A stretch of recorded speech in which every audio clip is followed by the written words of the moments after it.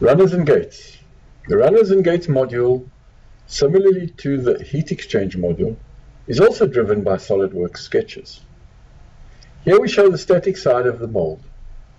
We will create a 2D sketch for the runners.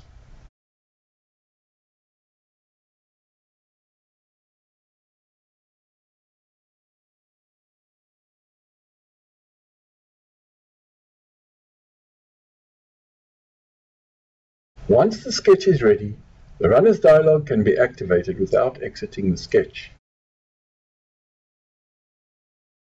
The default runner is round, with dialog parameters according to the runner setting.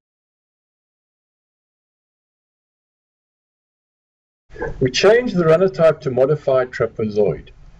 The browse type is by path, which means that modifying parameters for the runner will affect the whole path. Here we change the orientation to 180 degrees, so the runner cuts into the cavity insert. Next, we change to by segment to give each runner segment its own parameters. Scrolling to the smaller segments, we change their depth to 3 mm, while leaving the long segment as 5 mm. The runner is then created.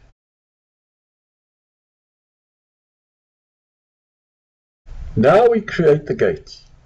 If we designate an end point of a runner segment, then the system will add the gate at this point in the direction of the segment until it penetrates the plastic. We add a vertical deviation to the gate and give it a penetration diameter of approximately 0.4. Unmarking the through end checkbox will create a crescent type hole, otherwise a full hole is created.